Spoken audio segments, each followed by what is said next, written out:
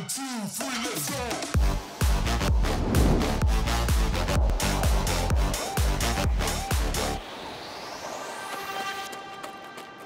What's up team, Michael here. So if you've been following me for a bit, you know that before I started CrossFit, I was a runner. And in fact, I was running for about 4 years before I even started CrossFit. And while I'm definitely not a running expert, during those years where I was really focused on running, I did learn quite a few running tips, specifically the 3 tips that I'm gonna share with you in this video. And I almost guarantee you that if you start doing these 3 tips in your CrossFit workout to have running in them, not only will you feel like you're getting a better workout, but you'll also not hate running near as much. So without any further ado, let's get into it. Hey, if you're new here, my name is Michael, and on this channel, I share CrossFit related tips as well as other things that I'm learning while on my journey to compete in a CrossFit sanctional. So if that interests you, consider joining the team by subscribing and hitting that notification bell. Okay, so when I was shooting the B-roll for this video, I was planning to get some epic drone shots of me running. Then this happened.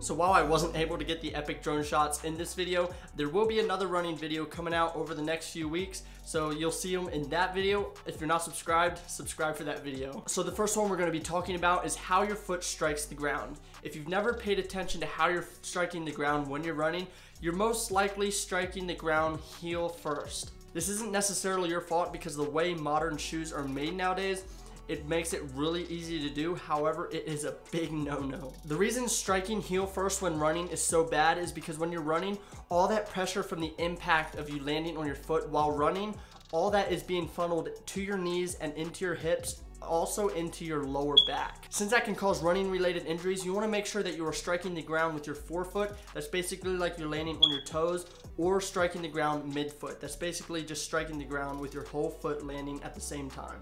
Personally, when my goal is to run really fast, say a 0.10 mile sprint in a CrossFit workout, I like to run and strike the ground with my forefoot. It allows you to run a little bit faster with less effort, and it also helps to protect your knees and hips and lower back from injury because you're helping to absorb a lot of that impact from hitting the ground when you're running. However, if I'm gonna be pacing out a little bit of a longer run and I'm not gonna be running near as fast, I like to strike the ground midfoot. It just feels like personally for me that I can pace out the run a lot better. However, it might feel different for you, just so test out each one and see which one feels better for you. Also, when you're running, whether in CrossFit or not, you wanna keep in mind 2 really important things.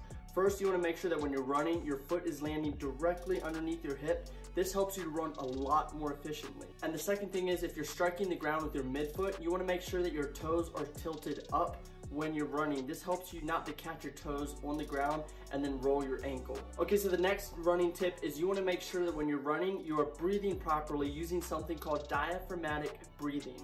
This tip also doesn't just apply to running, but to working out and just breathing in general, especially for doing like heavy squats or heavy cleans. I'm considering doing a video more in depth on diaphragmatic breathing in the future, so let me know in the comments if you want to see that. But diaphragmatic breathing is just a big fancy term for saying that you are breathing through your diaphragm.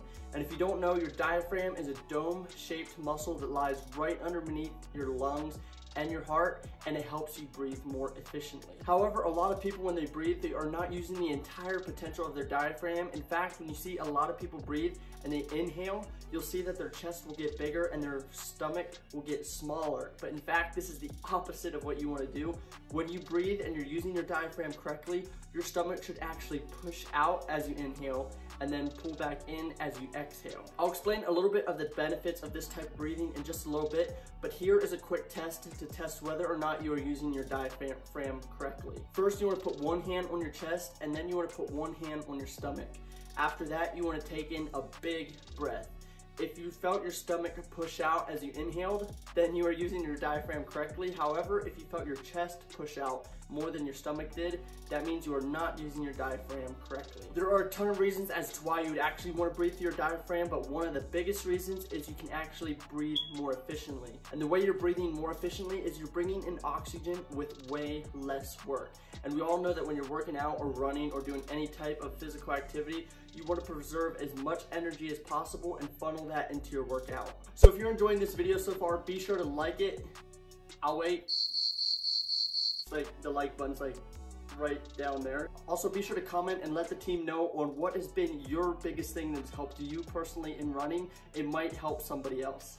Okay, so the next tip that you want to keep in mind when running is you want to make sure that you are pacing yourself correctly. Now, this tip can also be applied to all CrossFit workouts, not just running.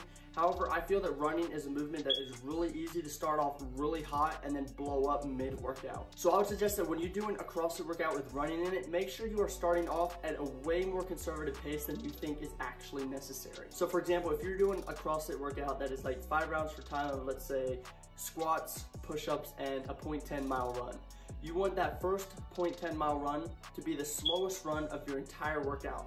However, you want the fifth 0.10 mile run in the 5th round, you want that run to be the fastest run of the entire workout. In the running community, there's actually a name for this, and it's called negative splits. And that's basically where as you continue to run, you are getting faster and faster and faster instead of blowing up and getting slower. In fact, if you watch expert runners run a race, you'll see that the second half of the race is actually way faster than the first part of the race. I guarantee that once you start practicing your pacing a lot more, running won't feel near as bad. Okay, so if you made it this far in the video, first, congratulations.